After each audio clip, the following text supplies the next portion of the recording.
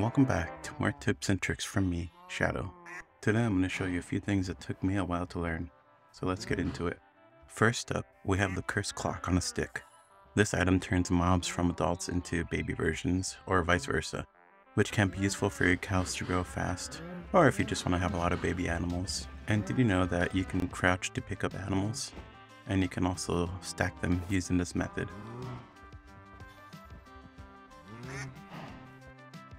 If you come across a goblin trader in any of the dimensions and trap it in a boat, it will stay there with the same trades.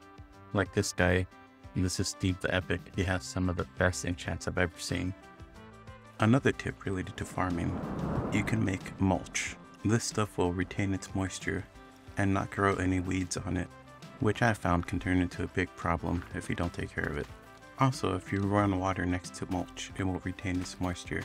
Now, any plants that can't be planted on mulch will grow a lot faster than if they're grown on regular soil. Although the recipe is a bit expensive, definitely worth gathering the materials and making this stuff. You can have a super fast, compact farm. If you have a lot of raw ores that you want to smelt, consider making them into blocks and putting them into a blast furnace. This will save you a lot of time, so you can move on to bigger and better things, instead of waiting for your ores to smelt.